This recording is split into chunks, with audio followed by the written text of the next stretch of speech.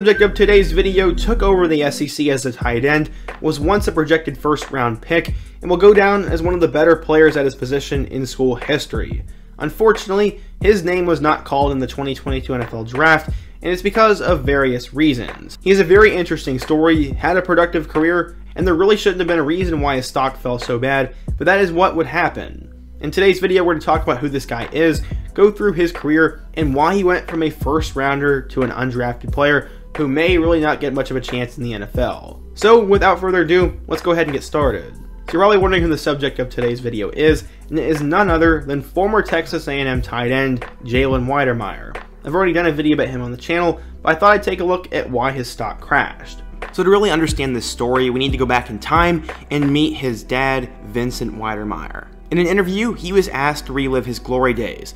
His mind would wander for a little bit, then he recalled it was last year. At the time of this article, that was after Jalen's freshman year of football, and honestly it all makes sense. 40 years ago, his dad was a star running back at Dickinson High School, and he made more than a few highlight reel-worthy plays. While he was really good, he pretty much kept it on the down low. He had 8 kids, and they probably would have bragged about their dad's athletic traits, but they didn't really know about him. His dad said, quote, "I don't think any of my kids really knew. They'd only heard some things through people in the neighborhood who knew me." In the town, a local friend by the name of Michael Clerk had this to say, quote, "Vincent was amazing. I remember things he did on the field that were incredible. If you could get a look at some old films, you'd be amazed. His footwork and the moves that he did as a running back were incredible." But a couple decades later, his son Jalen would top all of his achievements, and it meant a lot more to Vincent than anything he did himself. And it wasn't like his dad wasn't a big deal, as he actually earned a scholarship to play at Texas Tech at the cornerback spot. That didn't end up working out though, so he joined the military, more specifically the Army. After leaving the service, his dad returned to Dickinson and started a career as a specialist at a chemical plant. Then he would settle down and start a family, and he had 4 girls and 4 boys, and all of his sons were athletically gifted and played college football at some level.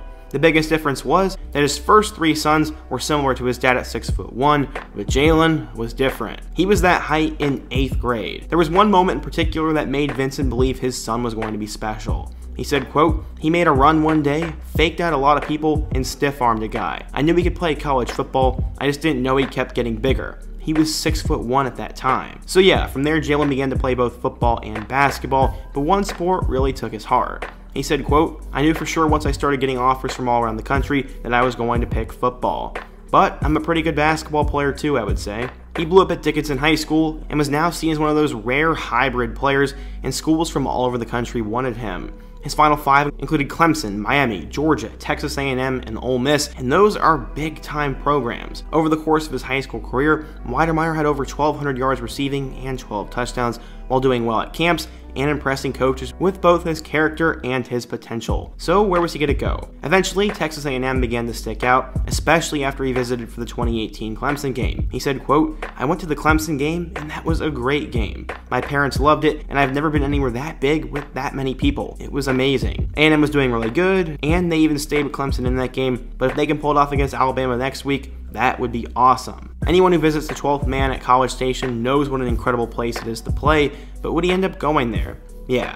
He chose the Aggies and had this to say, quote, "It ultimately came down to Coach Fisher and his offense. There's such an atmosphere around Texas A&M that I love, it's close to home, and my family can go to every game." Jimbo Fisher eventually had this to say about signing Jalen. Quote, "I saw a big, long athlete who was very fluid with great acceleration, ball skills, balance, and body control. Plus, he was a really good basketball player, so he had skills in that area." Everything sounded great for Jalen, but he would have competition at the same position.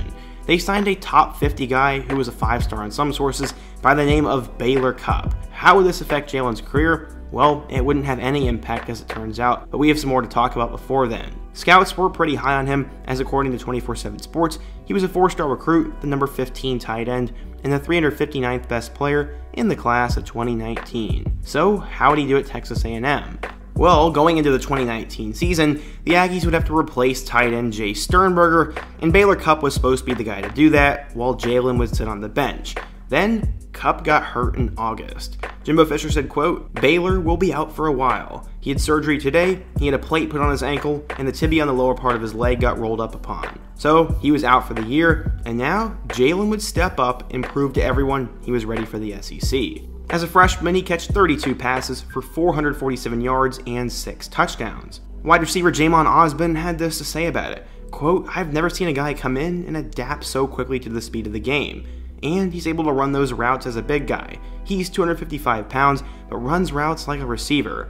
He knows how to attack a guy's leverages and all that stuff that you don't pick up on until you're later into the game." Obviously, he had a great freshman year, as he was named a Freshman All-American by The Athletic, 24/7 Sports, Pro Football Focus, and even the SEC Coaches Poll. Wydermeyer had an extremely bright future, but how would he do as a sophomore? Well, he'd pick up right where he left off, as this time he increased his catches to 46, had 506 yards receiving, and 6 touchdowns. His best game of the year would come in a road win over Auburn, as he'd have 8 catches for 89 yards and 2 scores, in a 31-20 win against the Tigers. Because of his performance, Texas A&M ended up having a great year. The Aggies went 9-1 with an 8-1 mark in the conference, and finished the year ranked number 4 in the country. Sadly, because of their loss to Alabama, they'd be ranked 5th in the final college football playoff poll, and they would miss out on the bracket, and Notre Dame was put in instead. Some believe that the Aggies should have gotten in, but personally, they had their shot to beat Bama, and they couldn't do it. Wydermeyer once again had a great year, and going into 2021, he was seen as a preseason All-American, the number 1 tight end in the 2022 draft class, and someone who could help Texas A&M get to the playoff. How did he do in 2021? Well, he had 40 catches for 515 yards and 4 touchdowns. It was a little bit underwhelming if we're being honest. Yeah, Haynes King went down with an early injury, but Zach Calzada wasn't that bad, and I don't know if I blame the quarterback fully for this. His best game of the year came against South Carolina, as he had 4 catches for 75 yards and 2 touchdowns, but outside of that, it really wasn't anything super spectacular. He would put his name into the Texas A&M record books though. For his career, he caught 118 passes for 1,468 yards and 16 touchdowns. That was the most touchdowns for a tight end in school history.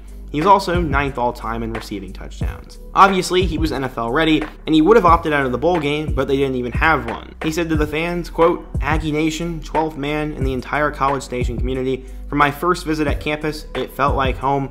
Thank you for making me one of your own." One scout was super high on him. He said, quote, "Wydermeyer is possibly the most well put together of the top tight ends in the 2022 NFL draft. Standing at 6'5" and 265 pounds, he is an absolute physical specimen. Last year, he demonstrated he could put that frame to use as a blocker, which had not been apparent as a freshman. What had been clear early on was his ability as a pass catcher. Wydermeyer has excellent hands, displays excellent route running, and can put his weight to exceptional use as a threat in the back of the end zone. This was said before the 2021 season, but if you take a look at his stats from that year, I don't really understand what changed that much. Then his pro day happened. When he ran the 40-yard dash, he ran that in 5.03 seconds. I don't know if you know, but that is not good. Some offensive linemen run those kind of numbers, and Jordan Davis beat that by a mile. He also only had a 35.5-inch vertical, which was apparently a little bit disappointing, and he came away from his pro day feeling terrible. He said, quote, "I didn't feel good at all. I had trained hard for 2 days before my pro day, and my back and legs were tight. After the broad jump, I felt my back lock up, and I didn't feel good when I ran the 40-yard dash." This ended up going all over the internet, as I remember seeing his numbers, and many people thought they had just witnessed a player go from a potential first-round pick to undrafted. That is how big of a deal the 40-yard dash time is, and that is exactly what would happen. Wydermeyer would be passed on with every single pick in the draft, and he would end up signing an undrafted free agent deal with the Bills. He'll hopefully have an opportunity to make the roster, and he's a guy who could really be good at the NFL level. So why did he go undrafted? He was a 3-time All-SEC selection, has the best numbers in Texas A&M school history for a tight end, and scouts were once drooling over him. Literally, I think it's because of his pro day. Maybe there's something else I'm missing, but it seems like they put all their stock into that one test number, and that's why he went undrafted. Because of that, I hope all these scouts are wrong, and that Wydermeyer tears it up for the Bills and becomes the player we all think he can become. It's really unfortunate to see, and these are the worst stories to cover on the channel. But what do you guys think? If you're a Texas A&M fan, what do you think happened to Wydermeyer, and why did he go undrafted? And be sure to let me know another player whose stock fell that I can take a look at in my next video. Before you go, don't forget to like and subscribe, and check out all my other videos on the end screen. I hope to see you guys again soon, but until next time, peace.